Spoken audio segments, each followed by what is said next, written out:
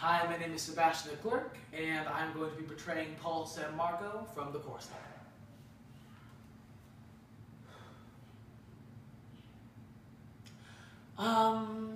I don't know. You know what? I was always dancing in the street, and I get caught all the time. Oh my God, it was so embarrassing. Because, I was always trying to be Sid Charisse, always.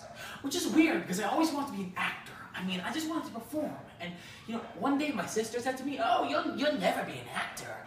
And I know she was telling me this because I was such a sissy. I mean, I always knew I was gay, but that didn't bother me. What bothered me is I didn't know how to be a boy.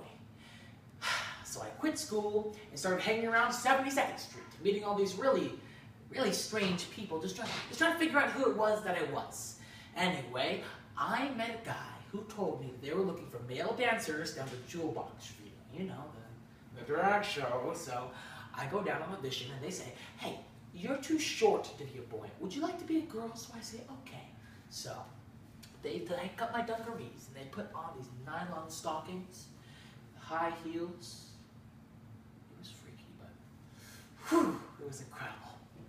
There I was. I was finally in the show business. I mean, it was the asshole of the show business, but hey, it's a job. And there was the whole thing of my parents and trying to keep it away from them. Oh, that was something, but there I was. I was doing 4 shows a movie with I'm sorry, do you mind? Thank you. It was good though.